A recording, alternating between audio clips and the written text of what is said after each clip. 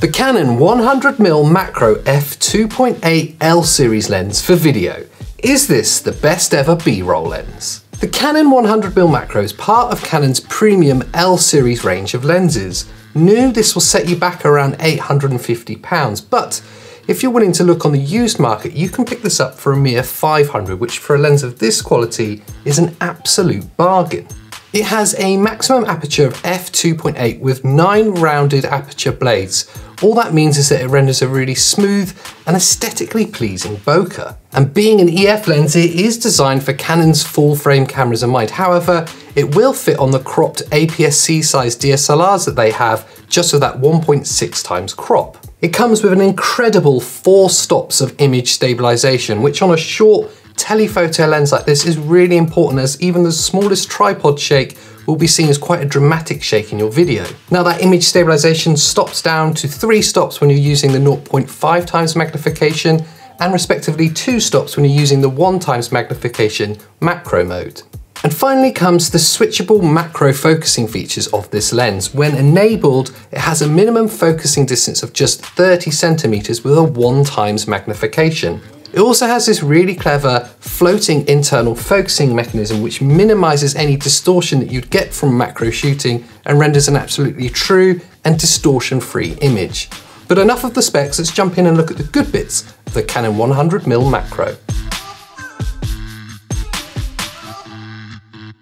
The build quality is absolutely superb, and really it's no surprise when you see that illustrious red ring.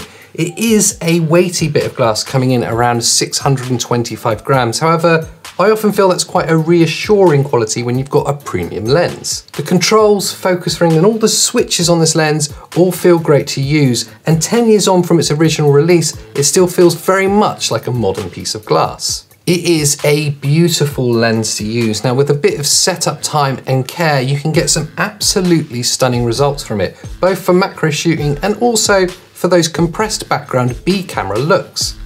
Now this is a look that I'm a particular fan of, especially for talking head or interview style pieces when you want a little bit more of an arty shot in your B cam. This Canon 100mm macro will absolutely enable you to get that style. And beyond those points, there's just the general usability of this lens. Once you've spent a little bit of time with it and you have a little bit of care with your setup, it does render some absolutely incredible images. It really comes into its own in video when you're looking at product videography, those macro shots, but also, as I said earlier, that compressed background B camera look for interview or talking head style pieces is where this lens really comes into its own.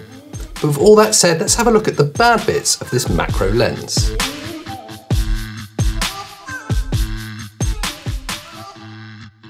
It is not a versatile lens, far, far from it. This is built for a very specific purpose in mind, and for that it is very good. So if you're a newer filmmaker looking to upgrade to your first premium lens, this probably isn't going to be a great choice for you. This isn't going to be a lens for the casual vlogger or YouTube creator. It is a lens for a very, very specific aesthetic and for filmmakers with a little bit more experience, or at least with a little bit more time available to them in the setup of their shots. There is of course some glaring similarities with this lens and the Sigma alternative, the 105 macro. Now the Sigma does have pretty much all the same features at a slightly lower price point. However, and in my opinion, the Canon 100 macro L series just has that added X factor that the Sigma's missing, and perhaps that alone justifies the price difference. So beyond that lack of versatility, in truth, it's hard to be overly critical of the Canon 100mm macro. Sure, the USM autofocus motor is a loud one, and yes, the image stabilization can at times struggle to cope with too much hand movement, but all of that is far, far outweighed by the stunning results that you can get from this lens when used correctly.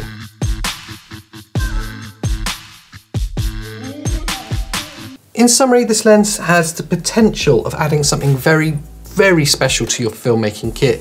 Given the right time and conditions, the images it can render for you are truly stunning. Now for sure, it's definitely not a good option for those with little to no experience, but for those filmmakers looking to add something completely different to their kit, then the 100mm macro is an absolute no-brainer and quite possibly is the best ever lens for B-roll. So for more information on the Canon 100mm macro, there's some links below. And whilst you're down there, why not consider subscribing to our channel or even signing up to our Filmmakers Club on Patreon. That's been my grab and go review of the Canon 100mm f2.8 L series macro. Thanks for watching, and I'll see you next time.